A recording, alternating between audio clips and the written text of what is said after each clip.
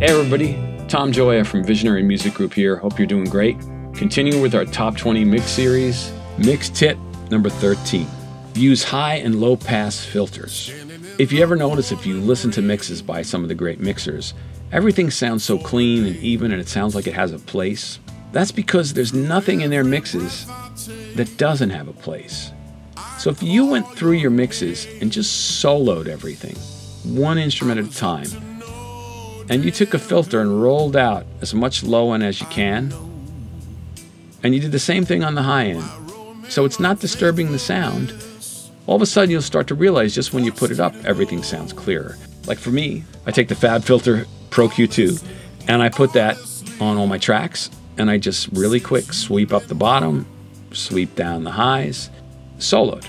So now I know that everything's clean. Let's take that a step further. Let's say you have some really good detuned guitars and they're big and they're bad, but I don't know, you can't make out the low end of the bass now because you hear them. You could solo the guitars and the bass that are interacting and then figure out, oh, I got to filter out the guitar a little bit. Or you could leave everything on and filter it out to make room. Same thing with the bass and the kick.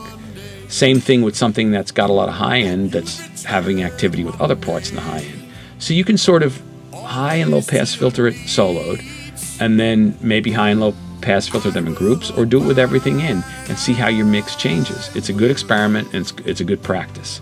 So use your high and low pass filters to clean up your mix and make room for things. Hang low, silence in all its weight won't let me go. Honestly,